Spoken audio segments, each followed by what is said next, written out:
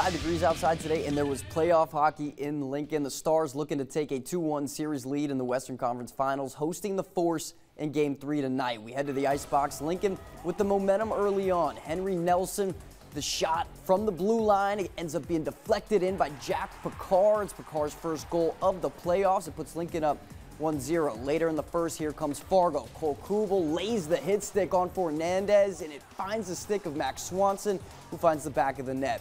Fargo would score again in the second. Stars trailing 2-1 in the third, and more from the Force. Kubel this time not laying the hit, but scoring. Fargo takes a 3-1 lead. Just over a minute left in regulation. Stars pull the keeper, and it works. Mason Marcellus off the deflection gets the Stars within one, but Fargo closes it out. They hold on to take a 2-1 series lead with the 3-2 win. It's very fitting that we find ourselves in this situation. This team has battled more adversity than maybe any team I've coached in my almost 20-year career, and they've found their way to the other side of every single one of those situations. And so, we're comfortable being uncomfortable, very confident that we can come out and play great tomorrow and find our way to head back to Fargo.